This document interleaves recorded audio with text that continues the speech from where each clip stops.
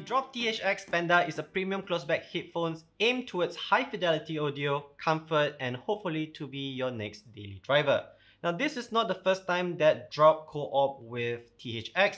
They actually did it a while back in 2017-18 to create a desktop class amplifier, which have very good rating from the community. Mind you that audiophiles are not easily impressed. So can a second run be any good? Price-wise, these headphones will set you back 400 greenbacks or USD, whereas the optional add-on for the Panda boom mic is another 50 USD. I recommend getting that if you are doing a lot of teleconference as well as gaming. It surprisingly works very well for Valorant in my opinion.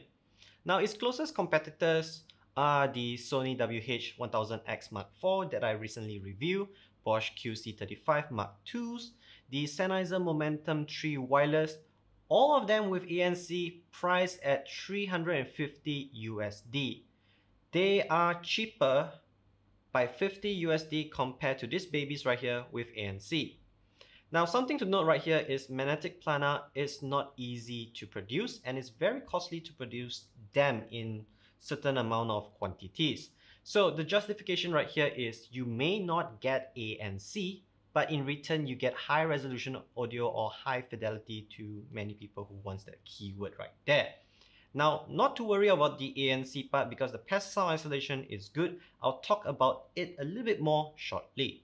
Now, design wise, this is very safe looking and boring design, which to many people means not standing out from the crowd that you have money to spend. Again, I like this design. It's so safe, it's so boring, it won't stand up, you are peacefully undisturbed.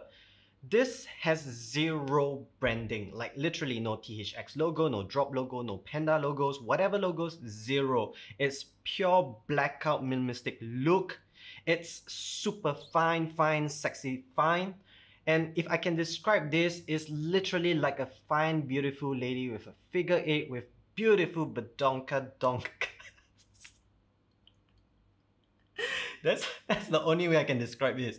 It's boring, but to me, it's sexy. Yummy. On to controls and I/O ports. On the right side, on the back, it has this 4-way directional control button for your media and volume controls. Press inwards is for the call and power controls. It's very easy and it's much more convenient in my opinion compared to those 3-button multi-array setup, which I often mispress or misclick the wrong button. Under it is just the Type-C charging port. On the left side, it has this 3-pole 3.5mm headphone jack that can be phantom powered by your devices. You don't need to power on the headphones. In fact, if you power on the headphones and jack in the cable, it will auto off, so no worries on that. For connectivity, it uses Qualcomm Bluetooth 5.0 chip that supports aptX and also aptX adaptive. A few more codecs that I'm not familiar with, but for me, it supports Sony LDAC, which is more important, and it's supported on my Sony A55 Walkman and Samsung S20 Plus. On to ergonomics. The headphone weighs just shy of 380 grams. The Panda have a 2-way swivel mechanism to help to conform to your head shape much better. The ear cup opening is 6.5 cm by 4 cm with a depth of 2.5 cm and overall thickness of 2 cm. The neat feature is the ear cups are spring-loaded. It has this mini silicone brakes to hold it at the right position. For spectacle users like me, it poses no discomfort so far after 2 to 3 hours of long sessions like for Netflix or listening to a cappella music so I can have my afternoon nap. Yes, I do often nap with my headphones. Oftentimes in the past with ANC, so I don't hear my neighbors shouting and screaming like some jungle people. But now I question, do I actually need ANC? Because this alone, even without ANC, provides very great sound isolation or noise blocking or passive sound isolation. There are many words for that from the environment. And it makes me question whether should I have ANC, because when I compare the sound ceiling of these Pandas with, let's say, my friend's Bosch QC32 Mark IIs or my recently reviewed Sony WH-1000 Mark IVs right here, the passive sound isolation on those are bad. This is better. This is like so thick. I can just show you guys. If I correct the horizon, if I look it, you can see that the Pandas are slightly higher profile, thicker ear cups. This is so comfortable. Imagine a female thick thighs pressing against your ears. That is what pleasure me most. So sorry. Makes me feel comfortable right now. Now the headphones are meant to use upright. If you're a backwards or 45-degree user, the headphones will drop off because it's already balanced centered. Now the clamping force on these ear cups is great, and to a point that I don't feel the weight from the headbands. Unlike the Sony's right here, I do feel the weight as you see the padding on the Sony's right here thick. Whereas the padding on the headband right here is very thin. It's basically silicone with some air pockets, and that's it. The headbands can extend just shy of 3 centimeters. Uncertain if it's plastic or metal bands, though I think it's metal from my Asian Kung Fu test. Our battery life test is based on the Samsung S20 Plus at the 4th volume bar with LDAC enabled. It lasts us a total of 29 hours. Hearing at low volume and LDAC off should extend the battery life further, quite close to the rated 30 hours battery life. Before we jump into the microphone test, on the right side of the ear cup, it looks like it has a multi-microphone array for microphone noise cancelling. Optionally, the Panda boom mic is 4-pole type and comes with a splitter cable for audio in and audio out. The microphone can work for smartphone, MacBook, PC, and latest gen console. On to Bluetooth microphone test. Currently we are outdoor, there's a little bit of wind breeze and bird chirping and some traffic noises. So what you're hearing right now is the baseline coming from my Sony A7M2 camera with the Deity D4 microphone. So for our Bluetooth test, we are actually recording through the Filmic Pro app right here at its highest format without any post-processing. So let's bounce into the microphone right here.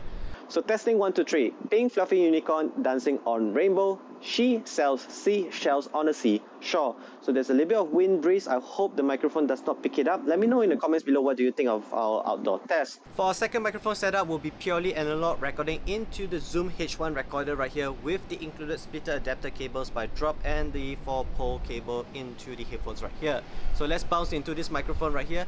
There's a little bit of wind noise, birds chirping and traffic in the background, so testing 1, 2, 3. Pink fluffy unicorn dancing on rainbow. She sells seashells on the seashore. I'm going to stay quiet for 3 seconds. That will act as a baseline. So now we are back indoors to test the microphone wirelessly. I'm using the Filmic Pro app just like earlier. This time you can see the audio meter spiking. So testing 1, 2, 3. Pink fluffy unicorn dancing on rainbow. She sells seashells on the seashore. This is how I would sound like in a quiet indoor environment. Let's jump into the boom mic next. Now to the boom mic, I'm recording it directly into the Zoom H1 recorder. Testing 1, 2, 3. Pink fluffy unicorn dancing on rainbow. She sells seashells on the seashore. This is how I would sound like, and I know it sounds much better than my Razer and SteelSeries gaming headphones, which that makes me muffle. This one is much clearer, so my teammates hear me less rumbling, more focus on my voice, and they get turned on. That's weird. Back to the review. This will be a Bluetooth lag test using just a pen. What I'm going to do is double click it upon firing backwards. That would be how much the lag will be presented in this Bluetooth device. And if you're not sure whether there's some lag, no worries, I'll leave some words on the bottom of this video to tell you how much lag there is. So let's start the test.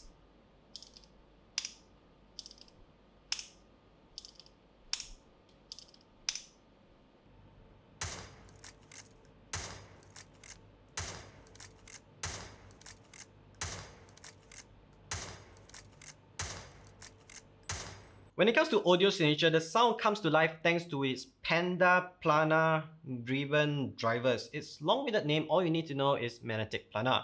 And it's based on the Oppo PM series that is sold many years ago, has good credits, but it's discontinued to this point.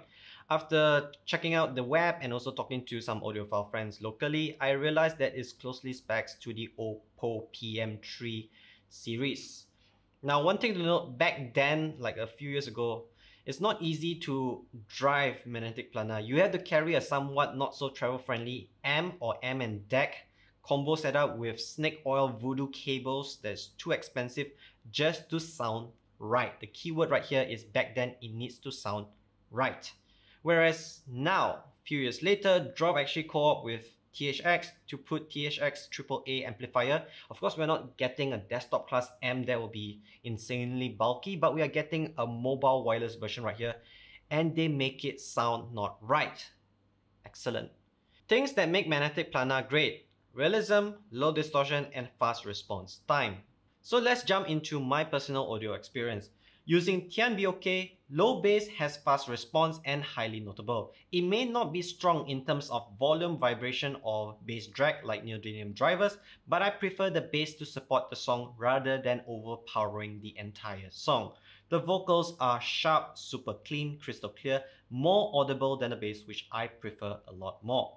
For Pia Mia Do It Again, the bass has good response and notable. At the 2 minute and 5 second mark of the song, the bass fades fast. Again, Magnetic Planar can't do much. Neodymium drivers are better at bass vibration drags. The vocals in the song is the cleanest and sharpest and distinct in any headphones that I heard before. This is coming from a Sony Z7M2 user, by the way. More importantly, this song is challenging for neodymium dynamic drivers as the vocals tends to be muddy due to the bass involvement. That's why Magnetic Planar is better at this. Better vocals, less bass, better clarity. For violin the raindrop, the piano and violin sounds sharp, very certain with the right high-pitched tones. Zero distortion at the highs, very clean. The bass supports the song and does not pollute the highs. That's the keyword right there. For pentatonic see-through, when it comes to Mitch Grassi's high-pitched male tenor vocals, it sounds sharp and right. Beatboxing and group humming is less audible than Mitch vocals, which is how the song is intended to be. Conclusion time. Now these headphones right here may not have ANC like my Sony's, but again the passive sound isolation is comparable, is great. It's not one-to-one to ANC, but it's good enough to block majority of the junk noises from your surrounding. I prefer to pick something of high resolution audio experience over ANC any day. Thus, this became my daily driver. Now, initially I was worried about the weight, but the clamping force is good enough on my ears that I don't feel the weight on the top of my head. Now, I'm Asian build again. I have smaller skull size. If you're white, black, European, Caucasian, whatever the keyword is, you guys have bigger skull, the clamping pressure will be significantly more, much better than me. Again, I'm not calling out names, not racist right here. This is genetics, biology, science. You guys benefit more than us Asian with small body size. Now, when it comes to sound signature, I have told you what I have experienced, how the sound signature is. It sounds hard selling, but assure you I have done more than 120 to 150 reviews when it comes to audio in this channel, so take my word for it. It's excellent. It's my top one right now. It beat my Sony Z7M2s, period. And that I had to carry an external amp and DAC to just make it sound right. Yucks. I regretted my investment back then. But again, this is my new baby right here. Now, when it comes to sound signature, it's a softer U-shaped experience in terms of mids, highs, and lows. And when I say softer U-shape, it's sit between balance and brights. And I prefer this sound signature over those neodymium bass, which is often balance and extra bass or bass. I prefer better vocals, better high range, because I like to listen to Jackie Ivanko, Frank Sinatra, piano, violin, saxophone. It makes me relax. So this kind of songs will fit for these headphones, will fit for me. Now at 400 USD, holy hell, this is very expensive, but I assure you it is worth every bloody penny spent on these babies right here. Again, it sounds hard sell. You can take my word for it or just close the video right now. But I can assure you this, that this should be your first headphones. And let it be your daily driver to a point that it becomes a baseline for future headphones that comes out. So next time if you intend to upgrade or your friends say, is it good enough? Let them try this pair, and if they say this is better, you know the other headphones is not comparable to this baby right here. It's worth every penny. If you can't afford it, save up as much as you can. Wait a few weeks longer or months later. Get this, you will not regret it. That's my take. So comment below what other high fidelity audio stuff I should review next. I'll try to arrange from there. Comment below where you're from. And Do you think I should open a Patreon page so we can do more of this audiophile stuff? Let me know in the comments below. Till then, if you're interested in these babies right here, links in the video description where you can get them, and I'll see you guys in the next audiophile review. Bye guys.